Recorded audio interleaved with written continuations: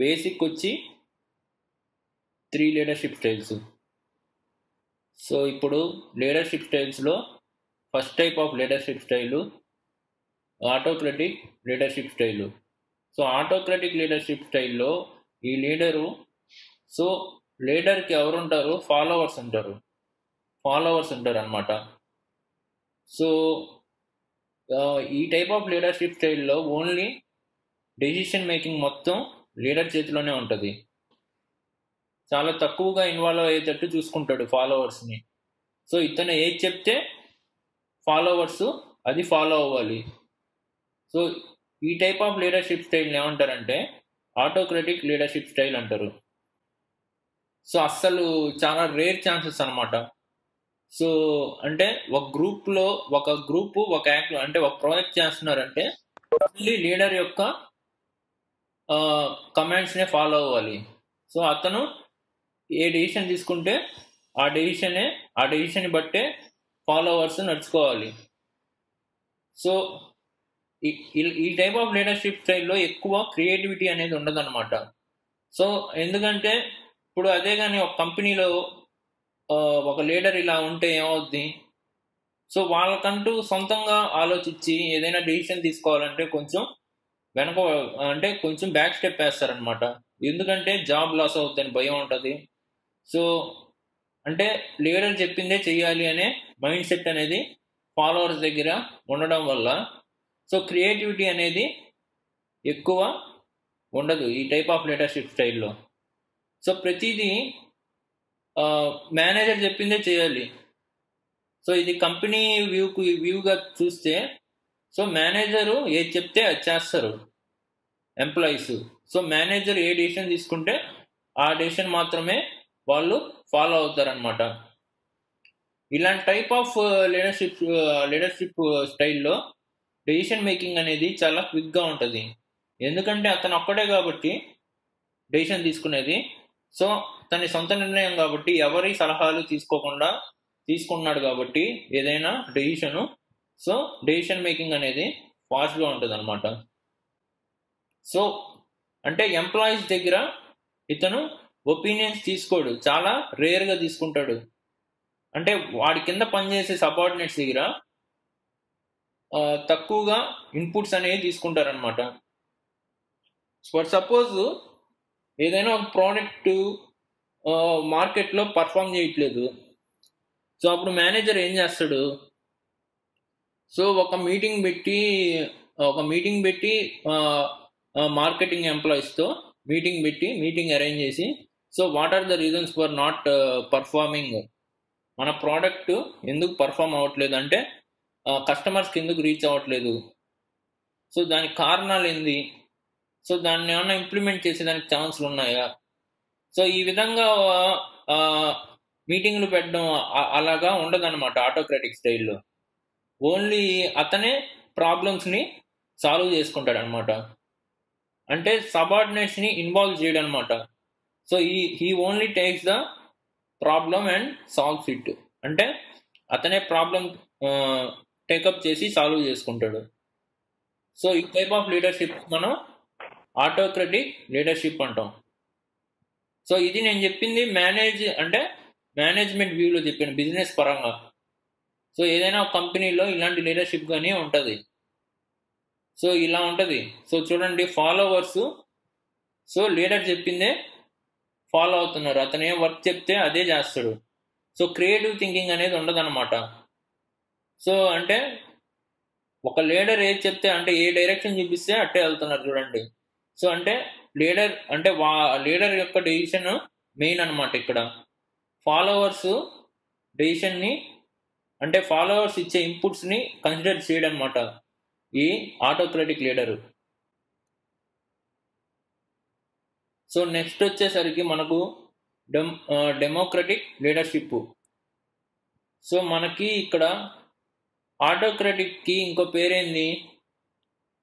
Authoritarian leadership అనమాట ఇంకో పేరు ఆటోక్రాటిక్కి. సో నెక్స్ట్ వచ్చింది డెమోక్రటిక్ లీడర్షిప్ అనమాట.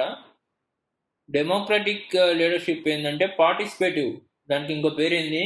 పార్టిసిపేటివ్ లీడర్షిప్ అనమాట. సో ఇక్కడ కూడా ఫైనల్గా లీడర్దే అనమాట డెసిషన్ మేకింగ్. కానీ ఇక్కడ వాడి కింద ఉండే ఎంప్లాయీస్ సబార్డినేట్స్ యొక్క ఇన్పుట్స్ని తీసుకుంటాడు అనమాట. సో ఆటోక్రటిక్లో ఏంది, వాడి కింద పనిచేసే ఎంప్లాయీస్ యొక్క ఇన్పుట్స్ని తీసుకోడు అనమాట లీడరు. సో కానీ డెమోక్రటిక్లో ఏంటంటే వాడి కింద వర్క్ చేసే ఎంప్లాయీస్ యొక్క ఒపీనియన్స్, సో అవి కూడా కలెక్ట్ చేసుకుంటాడు అనమాట. సో ఒపీనియన్స్, ఇప్పుడు మార్కెట్లో ప్రోడక్ట్, సో మనం అడ్వర్టైజ్మెంట్ ఇవ్వకపోవడం వల్ల మన ప్రోడక్ట్ అనేది సరిగ్గా పర్ఫామ్ కావట్లేదు అని చెప్పి ఎవరైనా ఎంప్లాయీ లీడర్కి, అంటే ఎవరైనా ఒక ఎంప్లాయీ మేనేజర్కి చెప్తే ఆ మేనేజర్ ఏం చేస్తాడు, సో అవును ఇది కూడా రీజన్ అయి ఉండొచ్చు. సో మేబీ కాంపిటీటరు ప్రైజెస్ మనకన్నా తక్కువ రేంజ్లో అమ్మడం వల్ల మన ప్రోడక్ట్స్ ఎవరు కొనట్లేదు, అది కూడా ఒక రీజన్ అయి ఉండొచ్చు. సో ఈ విధంగా మీటింగ్ పెట్టి manager, so what are the reasons for not మన పర్ఫామ్ కావట్లేదు, ప్రోడక్ట్ ఎందుకు మార్కెట్లో సెల్ కావట్లేదు, సో ఇలా రీజన్స్ తెలుసుకొని ఆ రీజన్స్ని కరెక్ట్ చేసుకొని, సో ఆ ప్రాబ్లమ్స్కి సొల్యూషన్ ఫైండ్ అవుట్ చేస్తాడు అనమాట మేనేజరు. సో ఈ టైప్ ఆఫ్ లీడర్షిప్ని ఏమంటామంటే మనం డెమోక్రటిక్ లీడర్షిప్ అనమాట. సో ఆటోక్రటిక్లో ఏంది, వాళ్ళ కింద ఉండే సబార్డినేట్స్ దగ్గర నుంచి ఒపీనియన్స్ తీసుకోడు అనమాట. డెమోక్రటిక్ ఏంది, సో అతని కింద వర్క్ చేసే మిడిల్ లెవెల్ ఎంప్లాయీస్, అతని కింద వర్క్ చేసే ఎంప్లాయీస్ కానీ సబార్డినేట్స్ దగ్గర ఒపీనియన్స్ కలెక్ట్ చేసుకొని సో డెసిషన్ మేకింగ్ అనేది చేస్తాడనమాట. సో ఈ టైప్ ఆఫ్ లీడర్షిప్ని మనం ఏమంటాం అంటే డెమోక్రటిక్ లీడర్షిప్ అంటాం అనమాట. సో ఇది గవర్నమెంట్స్లో, బిజినెస్లో, సో ప్రతి దగ్గరలో ఉంటుంది అనమాట. సో మొన్న ఇప్పుడు మన ప్రధానమంత్రి, ప్రైమ్ మినిస్టరు, సో మార్చ్ టైంలో కదా మనకు కరోనా వచ్చింది. సో ఆ కరోనా రావడం వల్ల చాలా ప్రాబ్లమ్స్ ఫేస్ చేస్తున్నారు. సో ఈ ప్రాబ్లమ్స్ని ఎలా సాల్వ్ చేయాలని చెప్పి రకరకాల ముఖ్యమంత్రుల దగ్గర, అంటే మన ఇండియాలో ఉండే స్టేట్స్లో ఉండే, అంటే చాలా స్టేట్స్ ఉన్నాయి కదా, సో ఆ స్టేట్స్ చీఫ్ మినిస్టర్ని కన్సల్ట్ అయ్యి కాన్ఫరెన్స్ పెట్టుకొని, సో ఈ కరోనా సిచ్యువేషన్కి సొల్యూషన్స్ ఏంది, మీరు ఏమైనా సొల్యూషన్ ఇస్తారా అని చెప్పి ప్రధానమంత్రి ప్రతి ఒక్క ముఖ్యమంత్రితో కాన్ఫరెన్స్ అరేంజ్ చేసుకొని డిస్కస్ చేసాడు అనమాట. తర్వాత ఆయన ఒక ఒపీనియన్కి వచ్చి లాక్డౌన్ అనేది పెట్టాలి అని చెప్పి నిర్ణయం తీసుకున్నాడు. సో ఈ టైప్ ఆఫ్ లీడర్షిప్ని ఏమంటాం అంటే మనం డెమోక్రటిక్ లీడర్షిప్ అంటాం. సో ఇక్కడ క్రియేటివిటీ అంటే ఇక్కడ ఇదే కానీ కంపెనీ వ్యూకి వస్తే, సో ఇక్కడ క్రియేటివిటీని ఎంకరేజ్ చేస్తున్నట్టే. సో ఇక్కడ నెక్స్ట్ ఇదేంటిది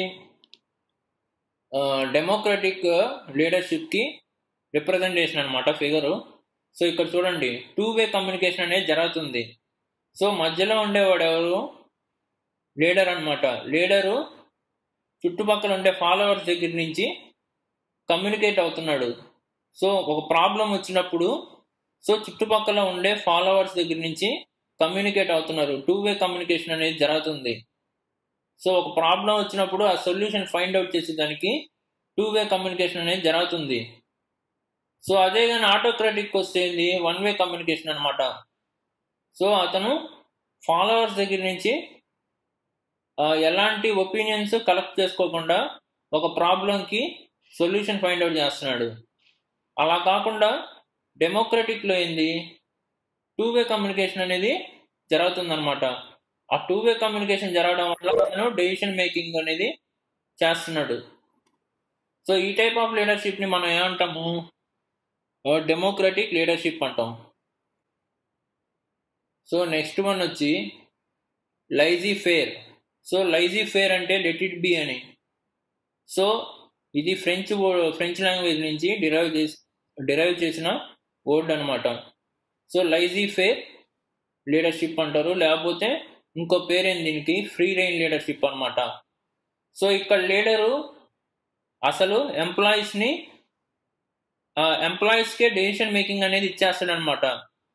సో ఇక్కడ చూడండి, ఇక్కడ డెమోక్రటిక్లో ఎంత కమ్యూనికేషన్ జరిగిన ఫాలోవర్స్ నుంచి ఒపీనియన్స్ అవన్నీ తీసుకున్న తర్వాత, ఒపీనియన్స్ సజెషన్స్ అవన్నీ తీసుకున్న తర్వాత డెసిషన్ మేకింగ్ చేసేది మాత్రం ఎవరు, లీడరే. ఫైనల్గా డెమోక్రటిక్లో సో ఇక్కడ ప్రధానమంత్రి కదా ఆఖరిగా నిర్ణయం తీసుకుంది, ముఖ్యమంత్రులు ఏమైనా నిర్ణయం తీసుకుంటున్నారా? దేశం మొత్తం లాక్డౌన్ అన్నారు, ఎవరు, సెంట్రల్ గవర్నమెంట్ ఇష్యూ చేసింది. సో ఫైనల్గా ఎవరు డెసిషన్ మేకింగ్, ప్రధానమంత్రి, ప్రైమ్ మినిస్టర్. సో అది ఇక్కడ నువ్వు గమనిస్తే ఇక్కడ మళ్ళీ మేనేజరే తీసుకుంటాడు అనమాట కంపెనీస్లో కూడా. సో ఇక్కడ ఆటోక్రాటిక్లో కూడా ఎవరు డెసిషన్ మేకింగ్ తీసుకుంటున్నాడు, సో లీడరే తీసుకుంటున్నాడు ఆటోక్రాటిక్లో కూడా. సో ఆటోక్రాటిక్లో కూడా లీడరే డెసిషన్ మేకింగ్ చేస్తాడు. కానీ ఫ్రీ రెయిన్ ఏంది, సో ఇలా ఉంటుంది అనమాట. గ్రూప్ మెంబర్సే, అంటే ఒక మేనేజర్ కింద పనిచేసే ఎంప్లాయీస్, సబార్డినేట్సే వాళ్ళ ఓన్గా డెసిషన్స్ తీసుకుంటారు, వాళ్ళ ఓన్గా ప్రాబ్లమ్స్ సాల్వ్ చేసుకుంటారు అనమాట. ఫ్రీడమ్ ఇచ్చేస్తారనమాట వర్కర్స్కి. అంటే కంపెనీలో మనం మాట్లాడుకున్నప్పుడు, కంపెనీ వ్యూలో మనం డిస్కస్ చేసుకున్నప్పుడు, so వర్కర్స్కి so decision making freedom ఇచ్చేస్తారనమాట. So ఈ టైప్ ఆఫ్ లీడర్స్ని మనం ఏమంటాము, ఫ్రీ రెయిన్ లీడర్షిప్ అంటాం ఈ టైప్ ఆఫ్ లీడర్షిప్ని. సో ఇక్కడ లీడర్షిప్ పని ఏంటంటే, సో అవుట్ సైడ్ ఇన్ఫర్మేషన్ ఏమన్నా ఉంటే తెచ్చి గ్రూప్కి ఇవ్వడము, సో మానిటర్ చేయడము. సో ఫైనల్గా రెస్పాన్సిబిలిటీ మాత్రం లీడర్దే అనమాట. ఏమైనా తప్పులు జరిగినా కూడా లీడర్కే వర్తిస్తుంది అనమాట. సో అంటే చాలా ఫ్రీగా వదిలేస్తారు డెసిషన్ మేకింగ్ కూడా, వాళ్ళనే తీసుకోమంటారు డెసిషన్స్ని. సో మొత్తం ఫ్రీడము లీడరు ఫాలోవర్స్కి ఇచ్చేస్తాడు అనమాట. సో వాళ్ళ ఓన్గా ప్రాబ్లమ్స్ని సాల్వ్ చేసుకోమంటాడు అనమాట. సో ఈ టైప్ ఆఫ్ లీడర్షిప్ మనకి యాడ్ ఉంటుంది. సో రీసెర్చ్ చేసేటప్పుడు ఇలాంటి లీడర్షిప్ పనికి వస్తుంది అనమాట. సో ఇక్కడ చూడండి, ఇక్కడ కానీ ఇచ్చినారు కదా, decisions are left to employees. So group members solve their problems on their own, సొంతంగా సాల్వ్ చేసుకుంటాడు అనమాట ప్రాబ్లమ్స్. సో దీనికి ఇంకో పేరేంది, so free rain leadership, లైజీ fair leadership, ఇంకోటి ఏంది పేరు, డెలిగేటివ్ లీడర్షిప్ అనమాట. ఇలా 3 నేమ్స్ ఉన్నాయి దీనికి. బేసిక్ 3 టైప్స్ ఆఫ్ లీడర్షిప్ అనమాట.